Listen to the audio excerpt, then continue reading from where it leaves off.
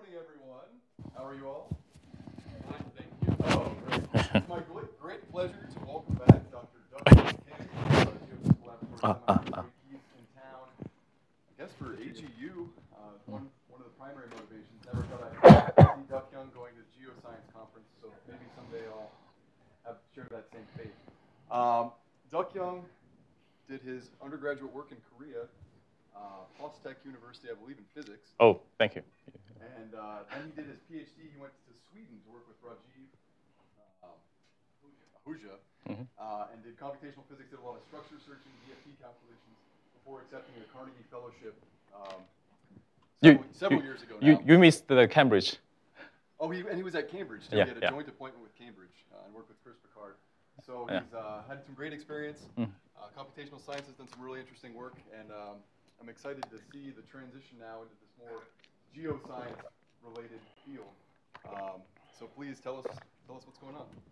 Yeah, thank you. Thank you for the nice introduction, and thank you for the invitation. I left this GR like 3 years ago because I left 2015 December, and now I just came back. It's my first time to as a visitor. So I was quite actually touched in this morning. So I was walking around the corridor, and everything is almost similar, but also quite well developed.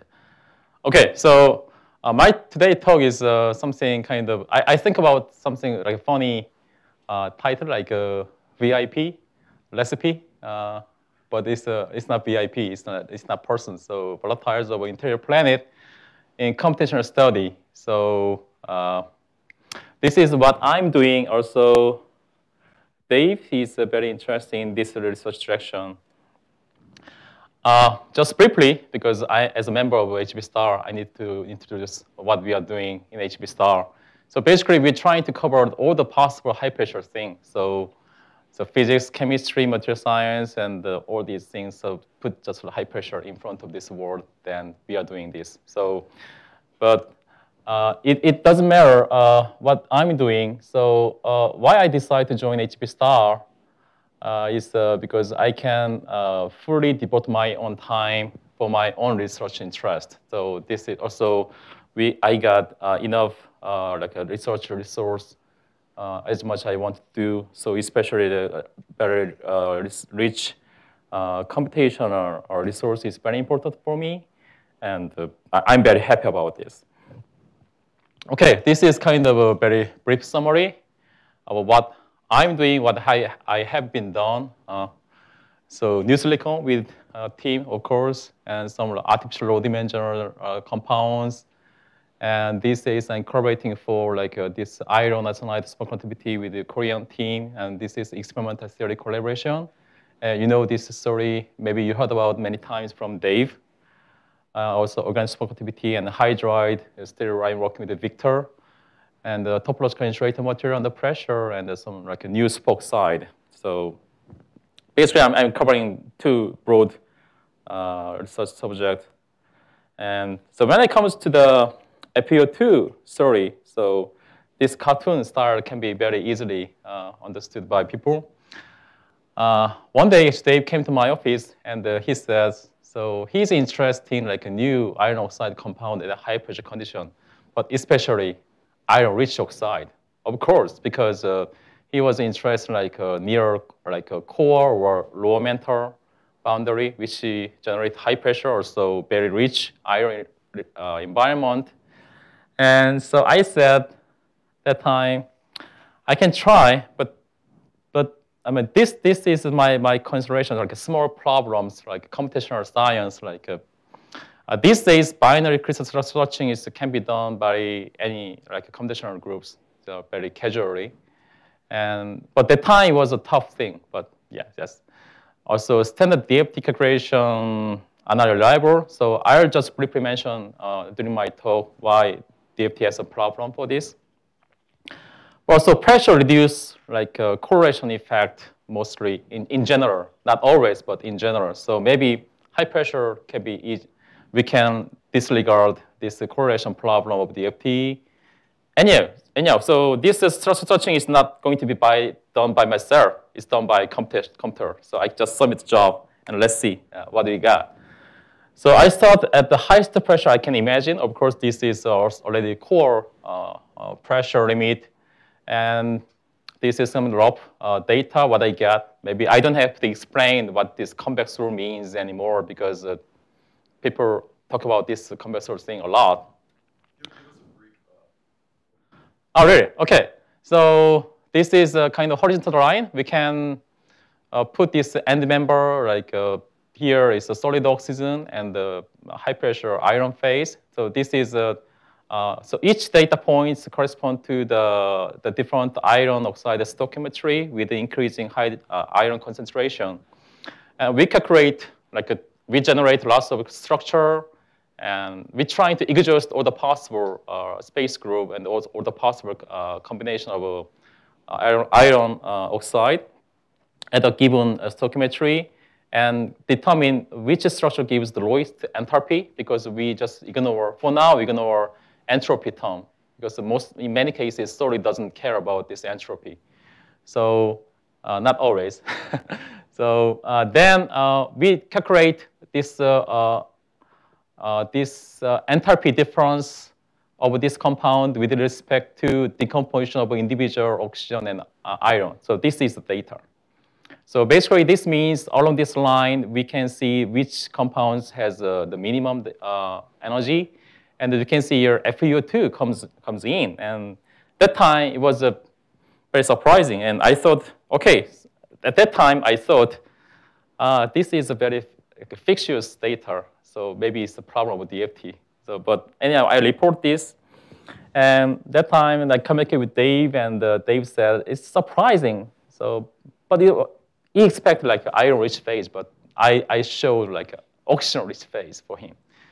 And he asked, so what is the minimum stability pressure? So of course, I need to go to lower pressure.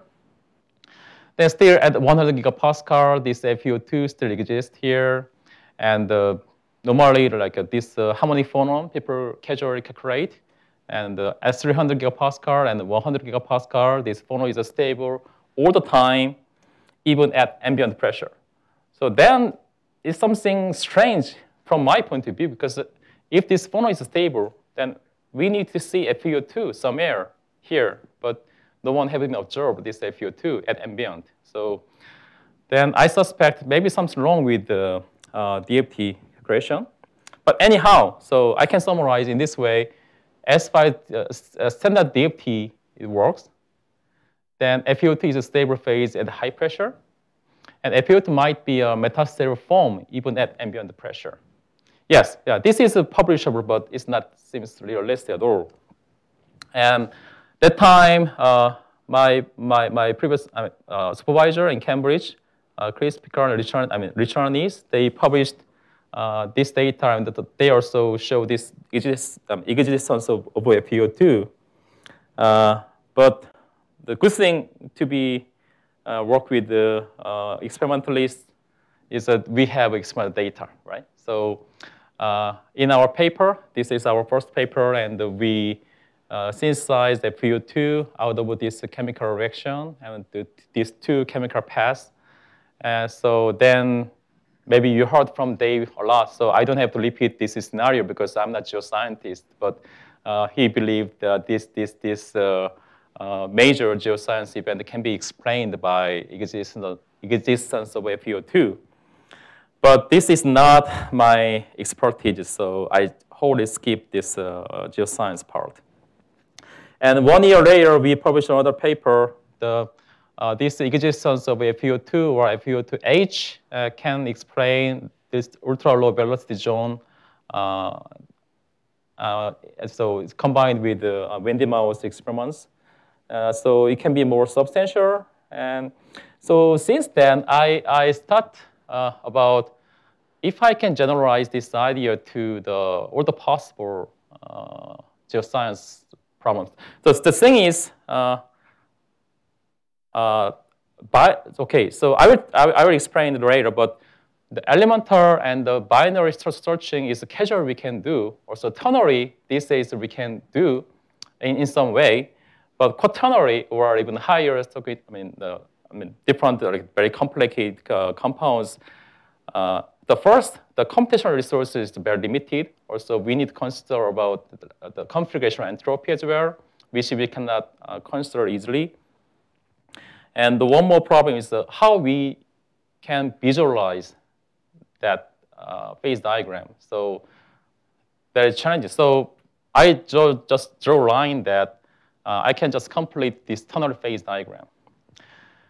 So that's why I say this is a volatile interior planet recipe, as a chap here. So in computational studies, so I just try to make the similar name like one famous textbook in computational science. Okay, so this tunnel phase diagram can consist of one member is a hydrogen, and the other one, another one is iron, which I studied, which is the red colored one, and aluminum and magnesium, and here can be oxygen and chlorine and sulfur. So it can be all the possible combination of these different ternary thing. And to do so, we need to improve this structure searching idea. And the third, DFT description is not so reliable. So we need to go beyond this. And third one is only theoretical data, nobody gonna believe this. So we need to very close collaboration with the experimental groups to make that sample and showing this physical property correctly. So my talk, the following talk, is the concept of showing this, and the third one is maybe you can see in between. Okay, so this improving searching for ternary compounds. So this is the one ternary compound I completed for deep low mental pressure, not temperature. So temperature is not involved, so just zero temperature. I should acknowledge this. And I will explain this ternary phase diagram. By the way, this is very expensive data. Okay, who is not familiar with the structure searching? The basic concept is very simple. I mean, we need to have like a searching method which can generate a random unit cell and throw the required number of each atom type and relax the structure in like a quantum mechanical forces and stress, and look at the lowest energy or other interesting structures, right?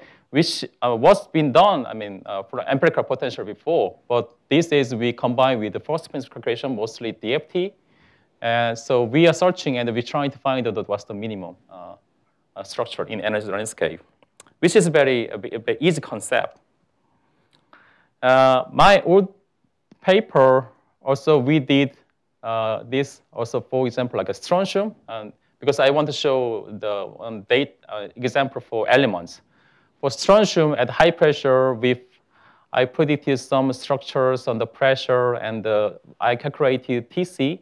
And this data point is sort of match, I mean, very well, excellently well with the experimental data. So also superconductivity TC is following this well. So for single element, these computational structure predictions work very, very nicely. Also, superconductivity prediction matches quantitatively with the experimental data. So I have some remarks about this because these days we are working with some binary compounds which has several phonon bands. Actually, the Eliashberg equation doesn't necessarily match well with this binary or multi-band phonon dispersions, but we are using because we have no alternative ideas. But also it matches at some point. And then I have one example for binary compounds published in 2011. It's about formation of a platinum hydride. And that time, it's just a theoretical works. That time, actually, the motivation was the Selene paper of elements. So because he used electrode with platinum, so maybe Selene reacted with the platinum and the forms of platinum hydride and high pressure. So there was motivation, and I predicted like this structural transformation with of this tetragonal structure to FCC or HSP structure, and the superconductivity TC estimated in this way. And it's a Matsuoka group. He's from the Shimizu group, and he been working on this field since this year, because he came to me and he read my paper, and he was quite interested in this. And actually a couple of months ago, I met him in Singapore, and he showed this. So superconductivity of a platinum hydride. So eventually, it took a very long time, but eventually they report the formation of a platinum hydride of a hexagonal structure and the superconductivity measurement of 6.7 Kelvin. So it doesn't match it like a quantitative manner, but they shows we are in the right track, right direction in our predicting structures. So now you can see Tim's face here. So this is also that time when I was geophysical lab. So we did. So that time we can do this various composition thing for this, for example, magnesium carbide, and for example, at ambient pressure, there is no stable compound, although this three metastable compound can be synthesized experimentally. But under pressure, like a 15 gigapascal, we can see the Mg2C can be stabilized here. So, and electron density and the electron localization function, also phonon dispersion ambient pressure, saying that this is a C4 minus anion antifluoride fluoride structure. And when we release pressure, this is stable phonon tells that it might be stabilized at a metastable way. And in our paper, exactly experimental note saying this stabilized above 15 gigapascal is fully recoverable to ambient condition and contains very unusual C4 minus anion. So means this is kind of one of the excellent match I have ever seen for this theory and experimental collaborations. And also, this structure was predicted by Marvin Cohen in 1993. So we confirm also his hypothetical structure. And later, when I moved to HB-STAR in China, I started collaboration with many Korean research team. And one of the research searching we use for predicting 2D silicon structures. So this is quite an interesting idea. Actually, this general searching doesn't apply to this, to find this atomically flat sandwiched 2D structure of silicon. But this is very interesting structure. It's published this year. And this is two surface layer is covered with, the inside the structure is basically diamond structure of silicon. And this, this top surface and the bottom surface is atomically flat one. So we can see the number of inner layer increase here, then we can see that some kind of a trend of the band gap and some structural stability test for like a beyond harmonic phonon. So we tested for anharmonic effect, but still this structure can be stabilized back to this atomically flat structure. So we use structure searching thing for this low-dimensional silicon structures. So when it comes to the FEOH tunnel phase diagram at high pressure experimentally, this is just a summary of what people have been done. FeO2, hematite, and FeO. And this is some PRL paper by Pepin's group in Edinburgh, this paper. And this is, ice phase is known, right? And FeO2H is very recently known. And some papers talking about some hydrogen defect structure can be exist in between this tunnel phase diagram, right? So this is a summary of experimental data over this tunnel phase diagram at high pressure condition.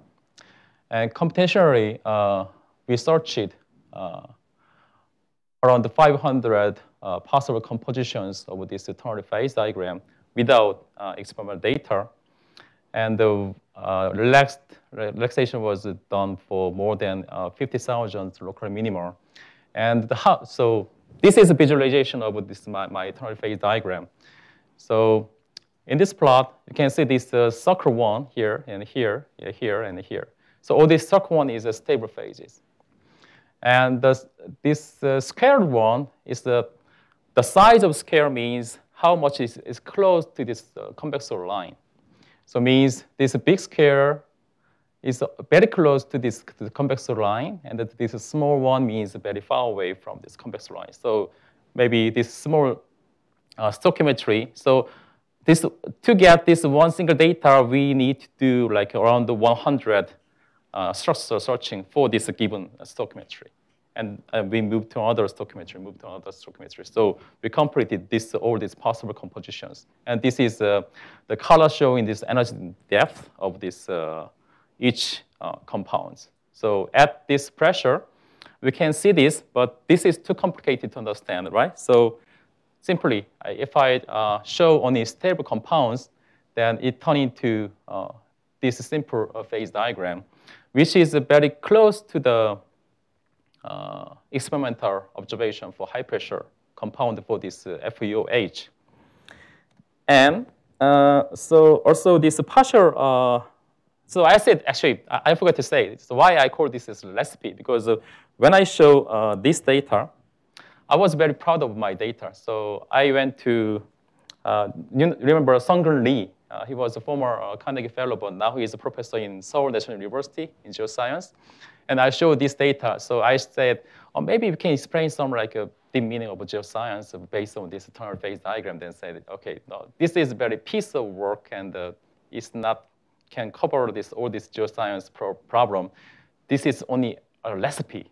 So, oh, then I can make a recipe. So, yeah, that's the idea. So, how to name this project.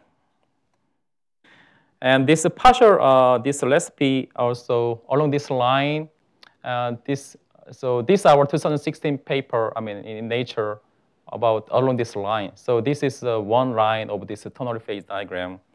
And along this line also, experimentally, people found FeH5, but computationally, we predicted FeH6.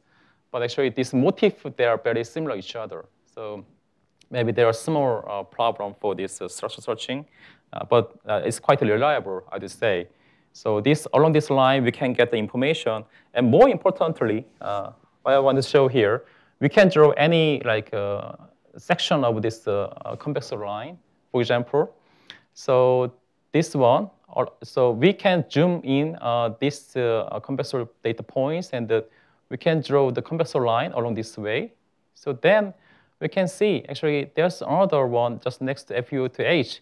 It's also stabilized, even stabilized a little bit further than these two, where lone parallel structure FeO2 and FeO2H, which is a partially occupied hydrogen structure at this pressure. So this structure also has a stable, stable phonon here. So it means partially released hydrogen stabilized further than these two well-known compositions. So actually, this is a big debate with the Nishi group Nature paper in 2017 in Nature. They said at lower temperature, FeO2H is very stable, so it doesn't want to release hydrogen. But even at zero temperature, we can say so the partial release of hydrogen is more preferred than this is stoichiometric FeO2H and FeO2. Separately, I'm part of this paper, but they also claim that, so from our side, we believe this partially released the hydrogen stoichiometry, I mean non-stoichiometry, this FeO2H X is preferred in general in this pressure region. So hydrogen can be easily can go out and can come in back. So this is our idea. Also, this is the main point of this PNAS paper we reported. But this is still we are kind of arguing with the other groups, because other groups they don't think this partial release can be possible. And I studied also 300 gigapascal for fun, because 300 gigapascal this tunnel phase diagram doesn't mean any serious one, because it's a purely metallic environment. But we can see these two FeO2H and FeO still stable compounds, and this size of scale is reduced further. That means these two stoichiometry getting more and more stabilized compared to this partial release hydrogen. So this is a recipe for this FeO and H at high pressure conditions. And also, I'm planning to expand my searching for this. So basically, this is a summary for this tonal phase diagram and some how much is DFT, purely standard DFT-based searching can be reproduced experimentally. So we have this red colored one is from our group activity, and also this purple colored one is from other group or previously known compounds. So I think it's quite reliable, right? And before you go, I have a question. yeah. So in your predictions on the oxygen ions point, do you also see all the other phases? 5 and there's a new paper on Fe709? No. Actually, that's documentary I didn't study that much. So 4.7, that is very kind of not easy guessing. So actually, I said I use around 500 compositions. So this 500 composition is not enough to cover all these things. So if I'm more serious, then I need to do more searching, right? So, but I thought, it's enough because we already reproduced most of major experimental data. So maybe 4.7, that is should be added to this convex data if necessary. But if you didn't cover that, and if you didn't explore all this composition, how do you know that FeO, FeO2? Yeah. So that's true. That's true. Actually, I cannot be sure. Right. But so the good thing about this phase diagram. So maybe some certain big stable phases can come out somewhere here, right? So it's possible, yes. But this is best our knowledge. And the second thing is if you look at the size of these squares, and you see this part is unlikely we can see any stable compounds. So this mostly stable compounds can come in this region. So this is kind of several steps, layered searching, and if you want really if you want to be happy with this searching, then we need to do more. But I would say this is beyond our computational research and current computational research. I believe I am one of the richest computational scientists in computational research, but still it's not enough to do all these things. If you have phases that are known experimentally, it's very low energy. You don't need any resources. Just put it on there. Yeah, right. Yeah. So as a review comment, yeah. Fe3O4, like the ordinary spinel structured oxide, it's not on there, and in one of your early diagrams, Right. Close to FeO2. Yeah, should be. Yeah. So Fe3O4 should be on there, no? put all the known ones on. And by the way, you're missing some compounds on the OH line. OH line. Yeah. So like cross rate. Yeah. Okay. Thank you. Yeah, so that's beyond my scope, I just say. I'm sorry. So I'm sorry to bring this incomplete data, but this is my best. Okay, so I acknowledge this part. So this is not the complete, yes, right. So please, this is like a first a try to make this complex thing. And this is kind of a side work, I would say. I did some aluminum hydroxide thing already, and it's too early to show this phase diagram because it's not complete. Maybe you have a more complaint about this. But what I found is we found one phase is stabilized around this area, and which is energetically very stable. And we calculate, this is the insulating phase, and then we calculate the Raman. And we found something very high peak around the 2000 wave number. And I didn't know any other known experimental data for this, but I just come to this paper. Because this paper, this is about the solid hydrogen. And they cover the solid hydrogen with the alumina. So maybe it can be a good source to study of this aluminum hydroxide. So when this paper talking about when they claim this pressure, It's because the extrapolated Raman data correspond to around the 2,000 wave number. So might be they synthesize this aluminum hydroxide, not just so. What's the source of this Raman data? This is my question. So maybe I can just suggest this can be alternative scenario of their sample. Is it metallic according to your calculation? No, this is insulating phase.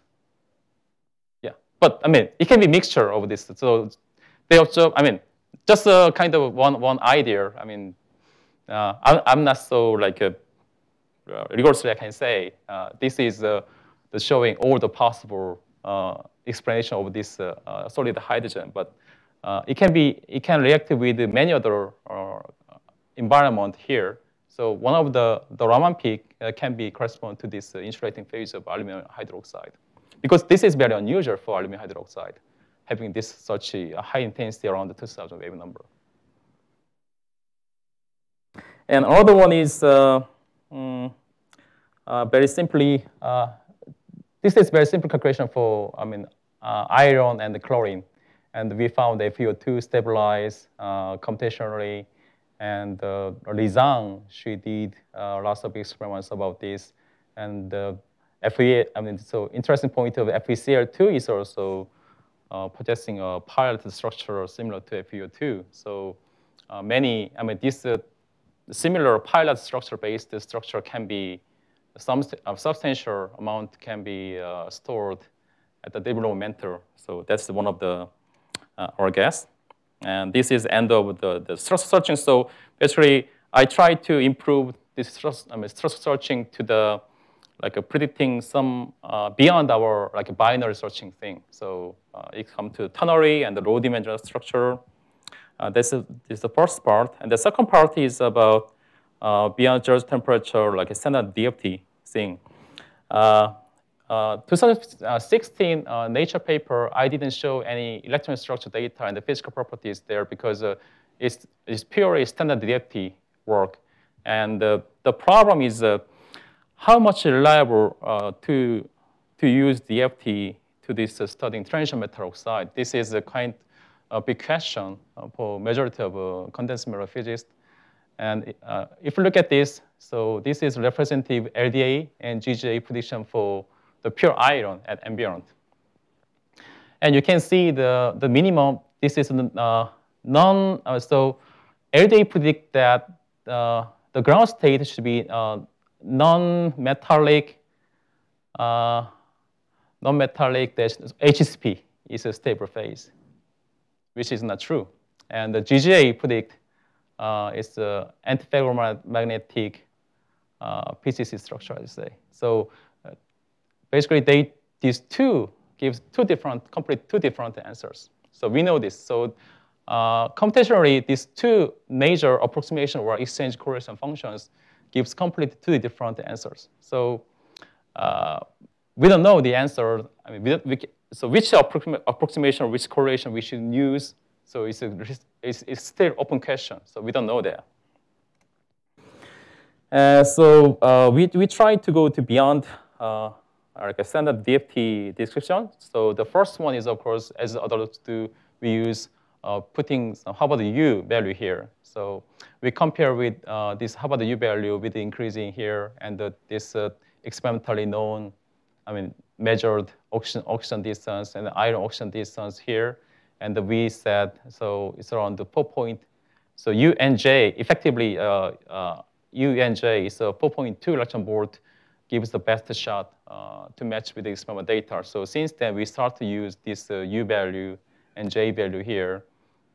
This is published last year.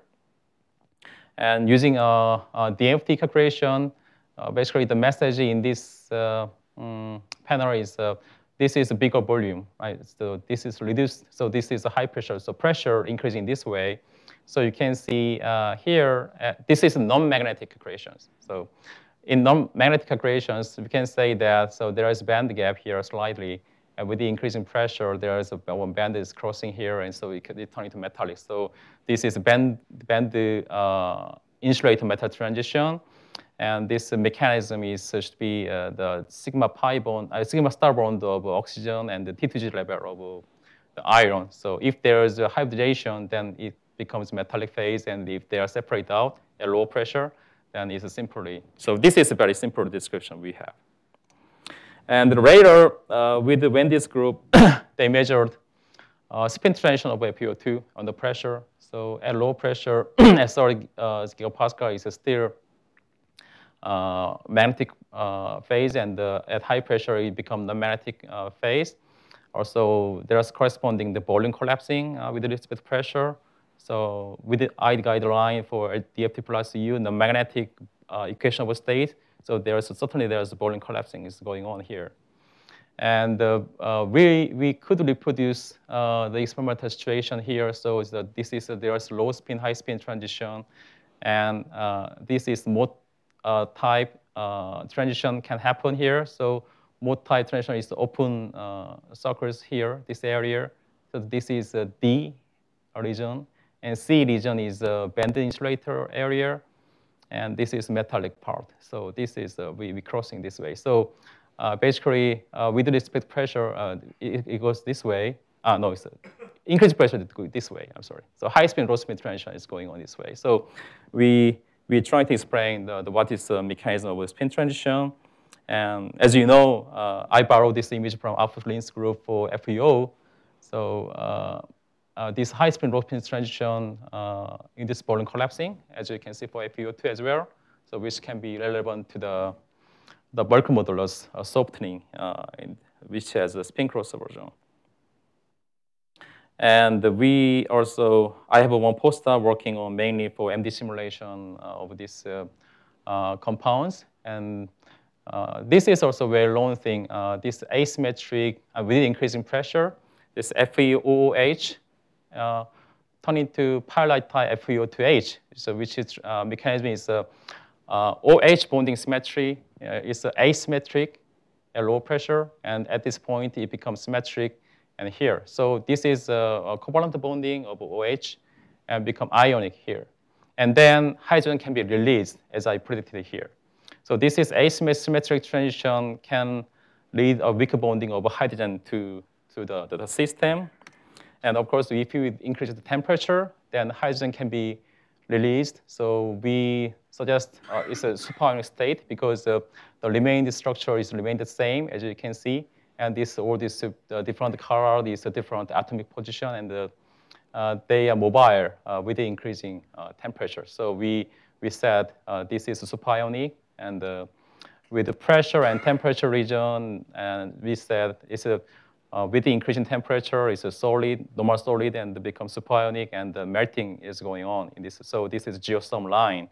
So if FeO2H exists substantially at the momentum, still that's the open question. But then, if so, then we can see some superionic nature at there. And maybe this is the one last slide of my research. Previously, I showed FeO2, the phonon, the harmonic phonon is stable at ambient, but we don't see the sample environment.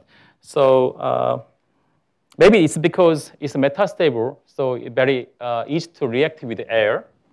And with Professor Gonsu Yoon at Postec, he's expert in plasma. So we're doing some experiments on this hematite.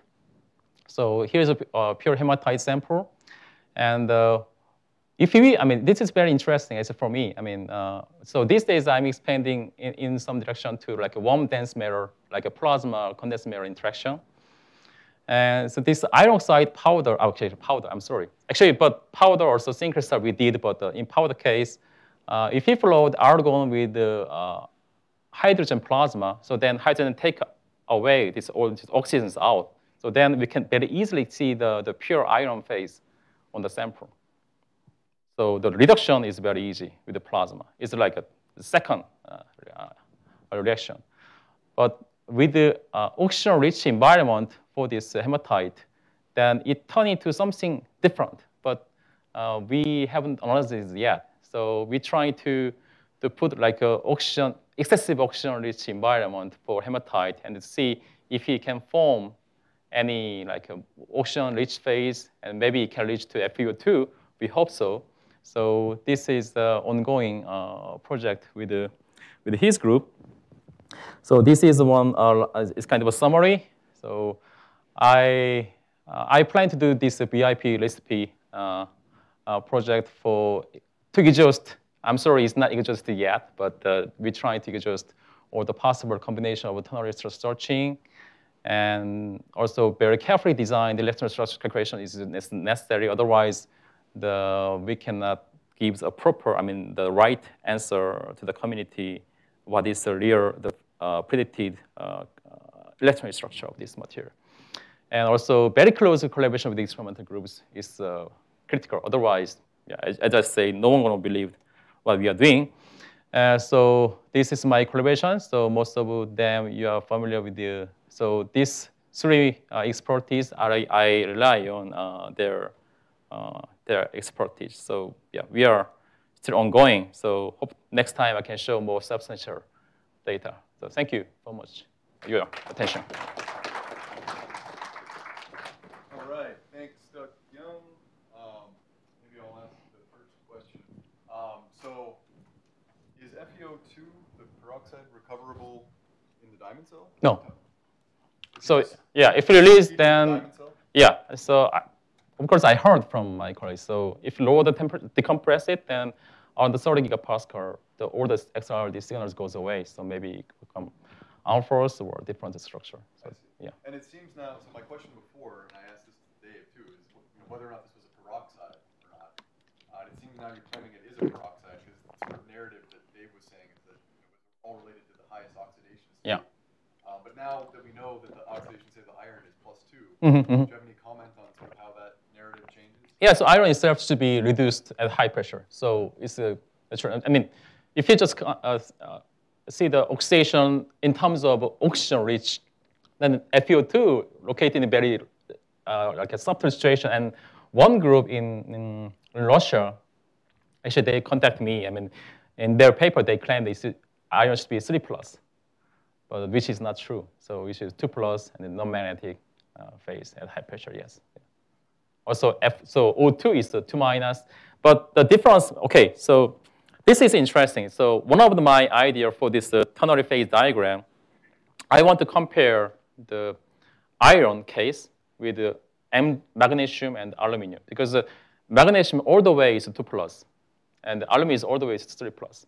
But iron is shifting from the 3+ to 2+ with increasing pressure, but never reach the exactly 2+ case. So it comes to 2+ delta.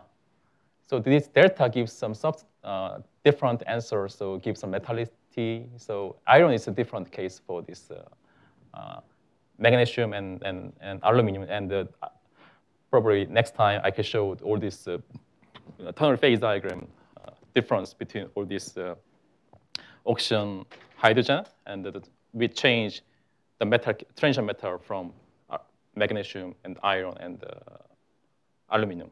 So then you will see more clearly. Yeah.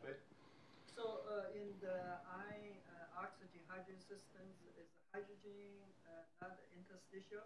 In this case, do you look at the interstitial hydrogen? Interstitial hydrogen is okay. So in high symmetric occupation. So occupation is okay. So that basically is not interstitial. So we didn't consider interstitial case, but probably not. I mean, because we do. I mean, searching from like a zero temperature energy point of view. So hydrogen should be happy to be at the high symmetric position.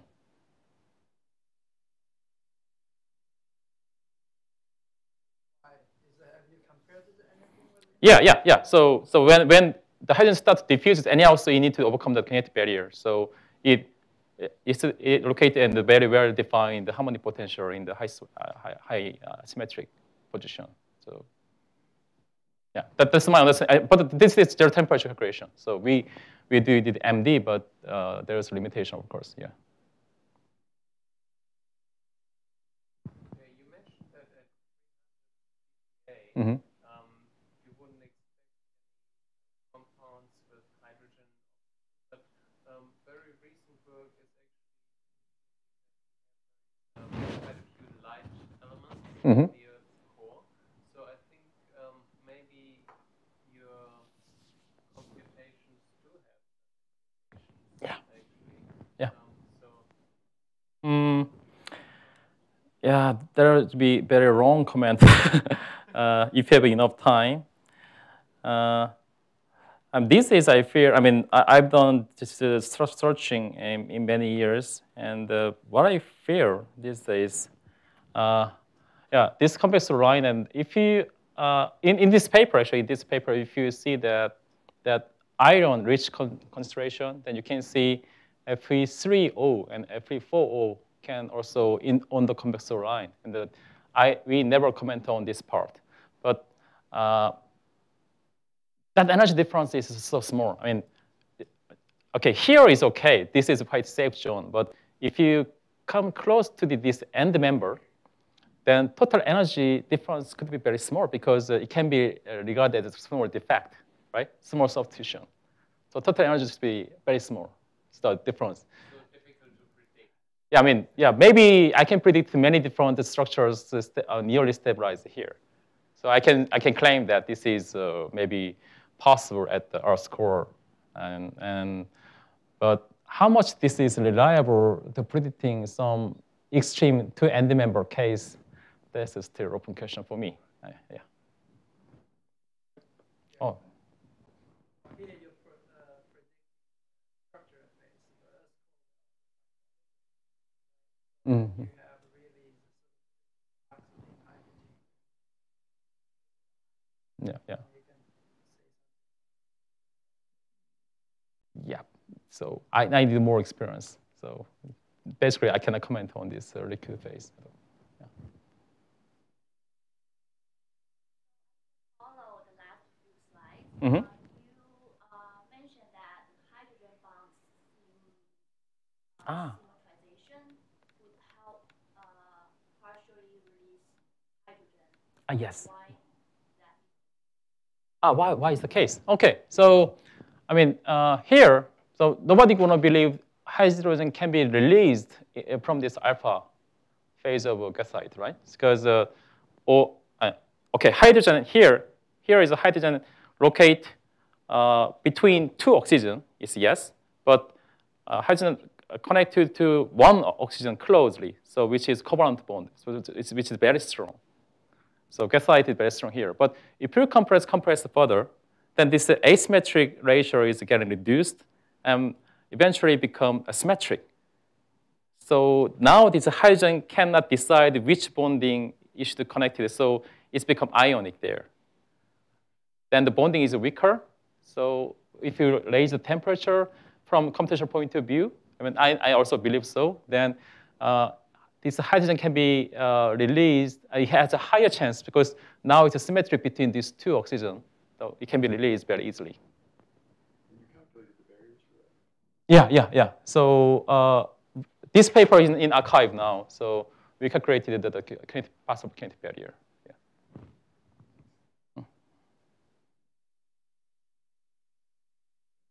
Oh, thank you. In this work is where it's, and the FeO2 is where it's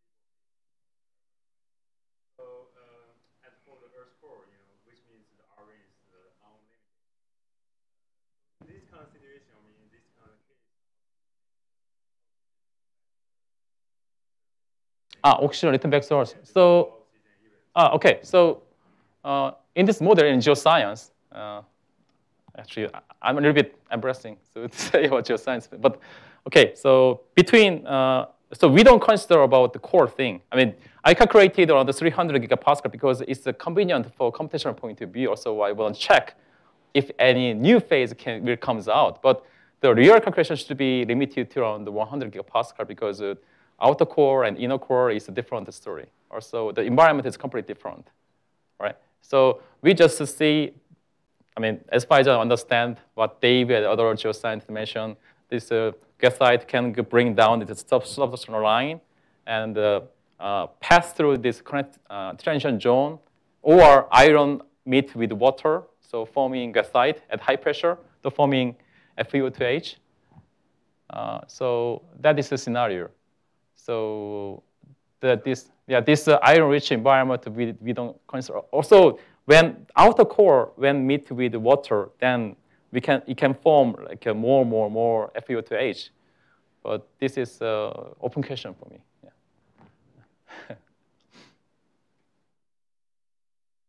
I'll ask one final question, and then you can lunch in the. Can we look at your impressive ternary phase diagram? Yeah. Data again. So. Here, actually several points, but this one is within the. For those that don't know, within the crystal structure searching enterprise, with mathematics in general, it's impossible to actually prove that you found the ground state, the most stable crystal structure verified. It's called a hard problem, or NP hard problem. So getting back to this, so for example, if you were to find one other crystal structure that had composition Fe407 or whatever, you could totally disrupt the convex hull, and then all the other phases would decompose. So with knowing that, what is the best practice for doing these types of diagrams? And you can always add one more oxygen, you can always add one more iron, you can have an infinite number of stoichiometries. Yeah. What, in your view, I mean, is it better to do all the 150 to 500 compositions? Should we start with the most common stoichiometries that are known across all the elements? Of course, that changes with pressure. Because you could spend a year calculating this diagram, and then you find one more compound that makes it invalid. Yeah. And you can't solve it mathematically. What's the best practice? Okay, so just suppose we have no idea about what is possible FeO and H at all. Then, this is actually this one phase diagram not completed from computational research at all. So first round, I do searching like a preliminary, and I can see what is the possible metastable form here. So if you look at this, then as I said, this part is not likely we can find any good structures. But this area is quite big spot. So we just focus on this part, spend more time, like 80% and 20% here. So still we don't ignore any possibility to have new structures here. But we just focus on spend time in here, and when we have experimental data, and we add that information here. So there are some like empirical data. I admit that. Also, this transition metal oxide is quite tricky, and there is one more example I didn't show here is about like ambient pressure, like a Van der Waals 2D material, which is also ternary compounds, which we are working on, and we are about to submitting the paper. So, but that also includes iron. So, but the experimental known structure is very hard to predict without knowing the real structure. So because the problem is C/A ratio is unusually very high. It's around 6 or 7. So when you generate the structure, so normally they don't go to that extreme case. So if the structure is not well uniformly defined, then we will have a big problem. So for example, if you have any like a very strange structure, like a C/A ratio is like a 10, very thin and long, then I don't think you can find this general searching. So we should know, that possibility also, yeah. Okay. Yeah. All right. Well, please join us for lunch if you have any more questions. Thanks, Dr. Kelly. Yeah, thank you.